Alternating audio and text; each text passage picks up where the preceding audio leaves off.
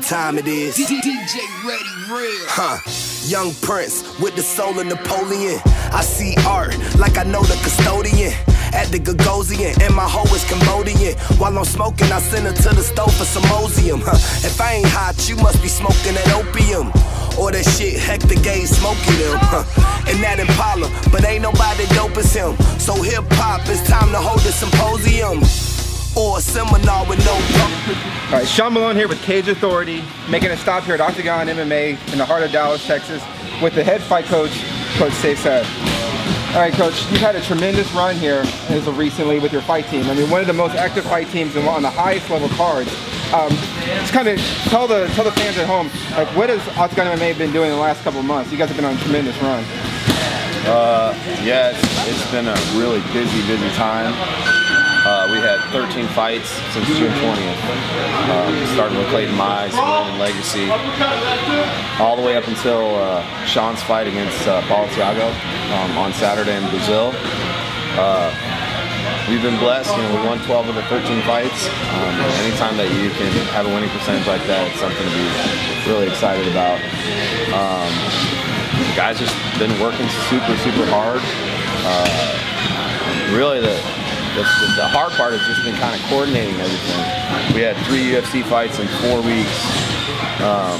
You know, we had to go to Tulsa, and then Damon took a fight on 7 days' notice. And we had to go to Sacramento, and he was originally supposed to go with us to Brazil. So it's just been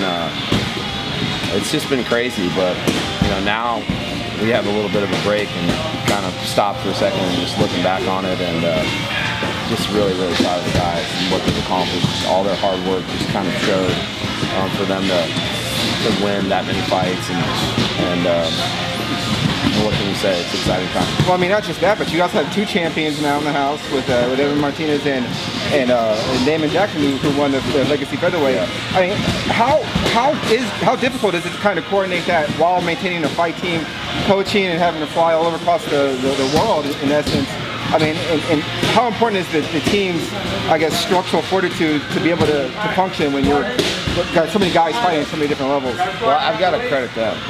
You know, I've got so many guys that, you know, now are veterans, you know, that have 12, 13, 15 fights. They run practice. You see right now, they're running practice. You know, now that we have 3 guys in the UFC, and you know, we have 12, 13 guys or more in Legacy. These guys have a lot of experience, and you know, they've been around the game. Every one of them could coach somewhere at a gym. You know, they have tons of experience, and they all bring something to the table. Yeah, no. So when I leave, you know, I just coordinate with them and try to stay in touch with everybody and kind of come up with a schedule. And we have a wrestling coach, and then we have Coach Octagon runs the jiu-jitsu program. And you know, it's been a challenge, but it's a good challenge to have, and it's great that I can count on them to come through when I'm not around. And I just think it's one of those things that everybody kind of bands together to get it done. It wasn't easy, but it worked out. Well, I mean, in the short time you guys have kind of formulated the Octagon fight team, again, it's been tremendous success.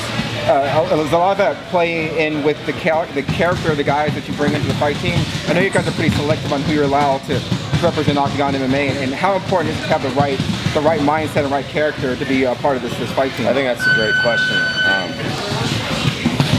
You know, it's amazing. These guys are, you know, becoming stars, and you know, they're in the UFC, but they just act just the same as they did from day one. You know, from when they were amateurs. Matt Hobart, I've had him from the amateur days, and he's the exact same guy. You know, there's no arrogance here. We don't let the hype get to him or anything of that nature. No, we don't at all. We kind of have an open door policy as far as letting people come and try out, and then, you know, it's just a really good synergy between everybody, and there's no egos here, and I think you need that, because in fighting, the minute you start getting arrogant, bad things tend to happen. Right. So, yeah, we've been very blessed. Well, you know, it's something you said to me in the past, is that the guys that are in the UFC aren't the guys that are talking the most shit out there on Insta, you know, on Twitter and on Facebook. It's the guys who are respectful of the sport and of one another. Is that something another thing that you kind of foster here within Octagon MMA, and how important is that to become a complete fighter? I think that, you know, it's so funny that my experience of doing this, you know, really now, almost 10 years, since 2006, really full-time. Everybody who's at the highest level are the nicest guys. I always use George St. Pierre as an example. He's the nicest human beings I've ever met. Rashad Evans, such a genuinely good guy. And those guys are both champions at the highest level. You know, it just seems to kind of be karma, or whatever you want to say, is people who represent themselves well and have a good energy about them and are very humble always go far, because I think this sport will humble you at some point, somehow, some way. And I think good things happen to good people. I've always said that. So the guys that have made it to that level, they put in so much work, and they deserve it. You know, and I love to see those guys shine and have that moment and have that dream. You know, there's nothing more rewarding than that as a coach. Yeah, so, I mean, again, you're coming off of a tremendous schedule here. I mean, what's next for Octagon MMA? Are you guys planning to take some time off, kind of slow things down a little bit, or just keep going full steam ahead? You know, now with 3 guys in the UFC, you know, whenever the UFC calls, we have not said no to the UFC. We said no to 1 fight, I think, out of 8 or 9 fights that they offered, and that was on 2 weeks' notice. All the guys have had, you know, Sean took a super hard fight against Rafael Natal on 8 days' notice. Damon, huge win over Leonard Garcia. Didn't even get to enjoy it. Turned right back around. Has to fight Yancy Medeiros on pay-per-view. 7-8 days notice. You know, even Matt, you know, having to fight Pedro Munoz in Brazil.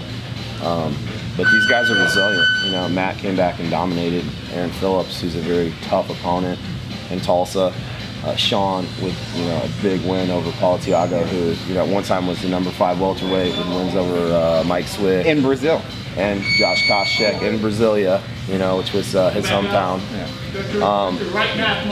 You know, and I know Damon will do the same. I mean, these guys are, they never stop working. You know, I mean, as a coach, that's what you want. You want guys that just that are driven, guys that are motivated.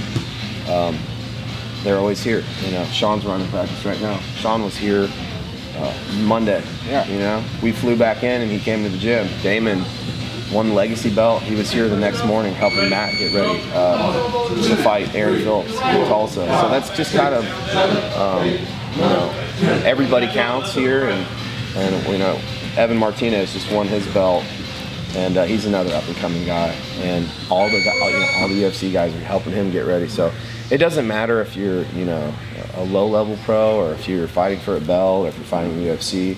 We just kind of have a core belief that everybody has to be at practice. I mean, it just doesn't matter if you have a fight coming up or if you don't. Practice is mandatory. So I think that kind of just keeps everything going, and, you know, when you have that many high-level guys in the room, good things happen. I mean, I think the results speak for themselves. Coach, I appreciate taking the time. As you can see, I got my sweat on today and got beat up pretty well. Sean's working hard in the gym. You know, I'm trying not to die here against some of these high-level guys. So again, Sean Malone, Cage Authority, Coach Sayif, Octagon MMA. Again, appreciate it, and you know, we look forward to bigger and better things from you guys. Thank you so much.